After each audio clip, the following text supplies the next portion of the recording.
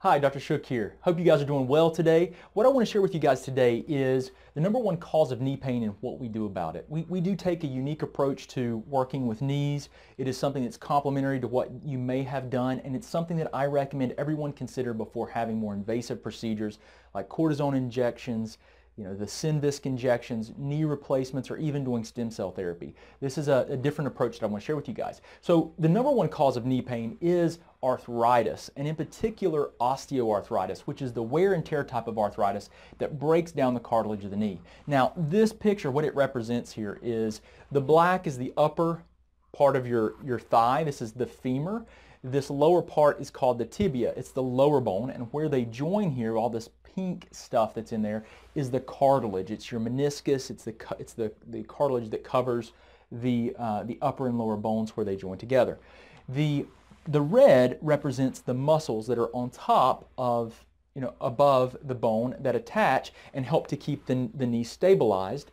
And the way that they work and help with knee stability is through the nerves controlling their tension and tone, okay? Now you do have ligaments that also support this that we have to keep into consideration here, but they're really part of this cartilage. I could include them as cartilage and ligaments here.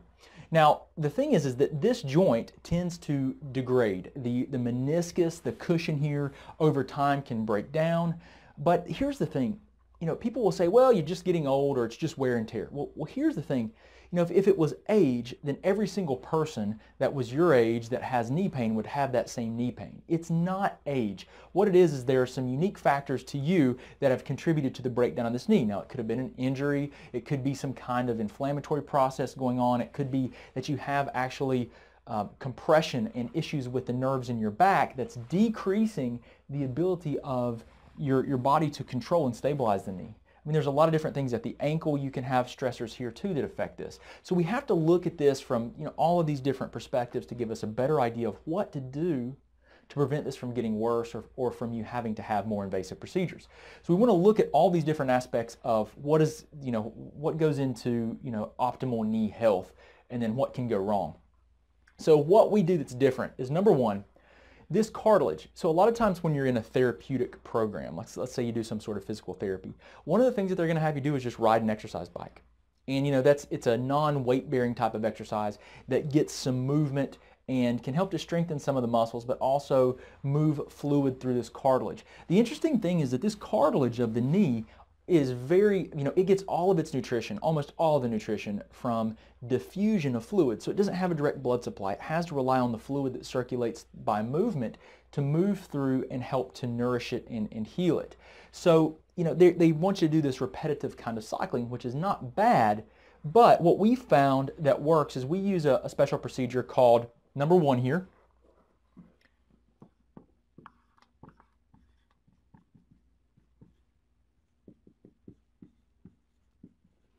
pulsed decompression of the knee. Now this is non-surgical.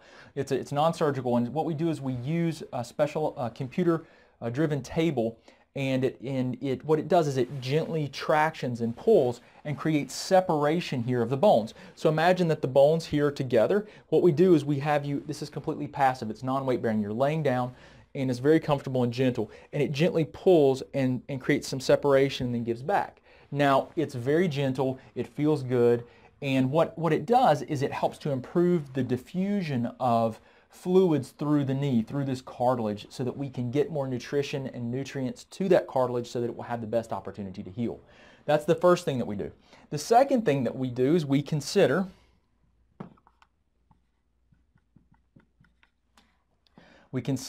using laser therapy. Now, this is the type of laser therapy that's not thermal, meaning it does not heat, it does not burn, it is very comfortable. You won't even feel it when it's working, but you can see it. What we do is we place lasers directly in the joint line, so right where the bones come together. As we're doing that pulsed decompression, creating some separation, we place our super pulsed lasers. These are very powerful lasers that we place very close to the skin, and they use red light, so you can see a visible red light. They also use infrared. This has been shown to decrease inflammation, to increase and stimulate the ability of the cells of your body to produce more energy. Basically, we're looking at helping here with healing of the cartilage, improvement in healing of the cartilage. And then the third thing is that it increases circulation. So decreases inflammation, improves the energy metabolism of the cells, so we can see improvements in healing, and then improves circulation. This is really an important and a very valuable piece of this treatment approach that we take, is using these things in combination. If we were just to place the laser on your knee without doing any type of decompression, of the pulsed decompression, then we wouldn't get the same penetration into the tissues. Okay, that's a really important point. Now, beyond that, what we want to look at is, remember I mentioned to you that this is something we have to look at also. Can your body heal? Do you have adequate nutrition? I mean, do you have the basic biochemistry needed for your body to heal? And that's a really big issue. A lot of people have they have a lot of deficiencies in nutrients. They're eating diets that are very inflammatory, and it is not ideal for healing. So that is something that we have to take into consideration, because no matter what you're doing, if you're going on and doing more invasive procedures like a knee replacement, cortisone injections, anything else that you're trying to do, stem cells, your body's not going to heal if your biochemistry is not ideal. Okay, so it's really important for us to address and consider that. Now, so what we do, the third thing that we do that's different, is we consider metabolic therapy. Metabolic therapy. Now, metabolic therapy is looking at your blood chemistry. We don't necessarily have to do blood testing, but I like to do it. The more data that we can gather on what you need as an individual, the better opportunity we're going to have to improve that knee. Now, there's a few benefits that come into play here. So number one, a lot of people that have degenerative knees have a big problem. Okay, they're obese. Right? So they're very heavy. If you're overweight, if you're obese, you're getting a tremendous amount of force and pressure placed on this cartilage. It's going to accelerate degeneration. So our metabolic therapy not only looks at the inflammatory state and whether or not you have ideal chemistry to heal, but it also helps with weight loss. Weight loss. Now, we utilize a lot of different dietary approaches to help achieve these goals here, but it depends on the individual person. But one of the most important things that we help people do is to achieve a more ideal body weight. And if we can do that, and there are a lot of reasons that people are overweight.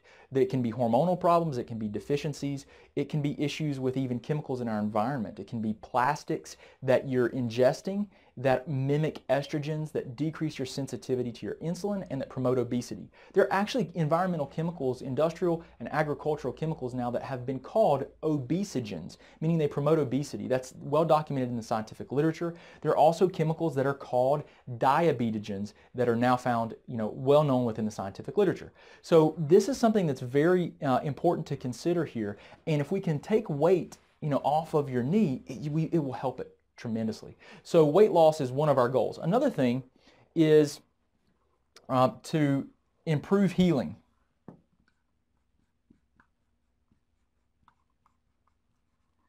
Okay, so we want to lose weight if that's something that needs to be done. We want to take weight off of the knee, or we want to optimize your body weight. Let's say you're not an ideal weight, you're really underweight. Well, then you might need you might need more muscle mass, better muscle mass to help with just overall health. I mean, you might have poor absorption, and that can interfere with healing. So we want to improve healing as much as we can, and establishing. If your body's not able to carry out normal biochemistry, I mean, if you have deficiencies, if you're not absorbing well, if you're not absorbing the nutrients that you're consuming, it's going to be a problem for you to heal no matter what you do. So this is really important and tremendously neglected. The last thing that metabolic therapy can really benefit and has been shown to help is that it decrease pain. Okay, so here's the thing. If we can lower and decrease your inflammatory load, the inflammation that you're dealing with, then you're going to have less pain, because inflammation stimulates the nerve endings and fires pain nerves. It makes your nerves more susceptible and more sensitive. So if we can do these things, if we approach the knee from this perspective, rather than just saying, hey, ride an exercise bike for a while, Let's see if that helps. All that doesn't help, well, then let's give you injections. You've got to ask a few questions. You know, the arthritis, there's some other videos I've done where I talk more about what can break down here, but it's a lot more than just the knee's arthritic, let's exercise more. There's a lot more to it. Why is the knee degenerating? Why is it breaking down? And, you know, metabolically, we see a lot of problems there. We see orthopedic problems. We see neurological problems where there's not good neurological control.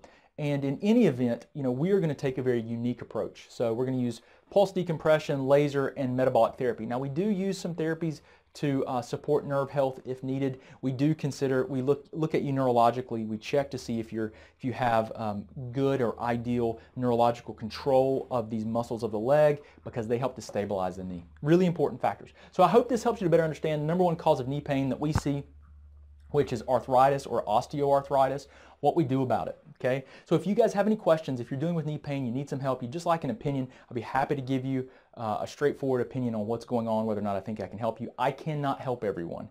If you are bone on bone, and I want to let you know, if you're bone on bone, just and it's very obvious, I'm not going to be able to help you with it. You probably do need a knee replacement. However, I have seen people that have been told they're bone on bone. We take x-rays in our office, digital x-rays here, or they bring in x-rays and they're not bone on bone. But the doctor, you know, sometimes I think that is used, someone is told they're bone on bone when the options have been exhausted of the doctor that's trying to help you. So you're not getting better. There may be loss of joint space, but it's not completely bone on bone. And I've seen that said. Now it's not always that they tell you you're bone on bone and you're not completely, but there is, you know, even for people that are to that point, you know, we've seen improvements with taking this type of approach. It just takes a little bit of time. The worse it is, the more time it's going to take. So anyway, I hope this helps you guys to better understand some of the options that you have out there for dealing with knee pain.